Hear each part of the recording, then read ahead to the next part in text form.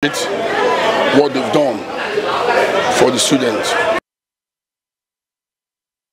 Now, Niger Delta Development Commission has begun emergency repairs on the dilapidated sections of the East-West Road connecting Warri in Delta State to Benin in Edo State.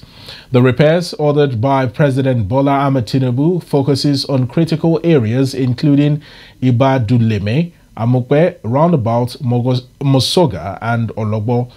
Commission's Managing Director, Dr. Samuel Ogbuku, expressed gratitude to President Tinubu for the directive, emphasizing the Commission's swift mobilization of a civil engineering firm to undertake remedial works.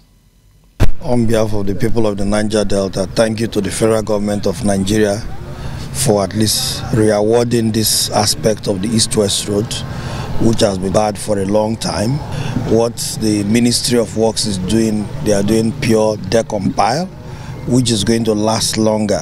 It is left for us to also reduce the pains and sufferings of our people. So I haven't heard lots of complaints, videos circulating all over the social media of how transporters and even our people are suffering on this road in various junctions, from this Elume junction to Amukpe down to Ologbo, various areas where vehicles cannot even pass. So we're asked by the President to undertake the remedial work to ensure that while construction is going on, the road is also passable, so that we do not also increase the sufferings and the pains of the people.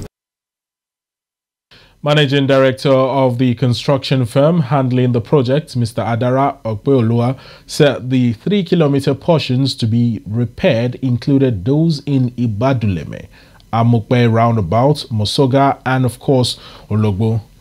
The next section is Amukpe roundabout. Then we have some other minor sections in between at Mosoga. Even between this place and Amukpe, there are some areas to fix. Then the other major area is Ologbo, where we have a worse situation than what we have here. The Commission assured speedy completion of the project, ensuring a durable and efficient road network for the Niger Delta region.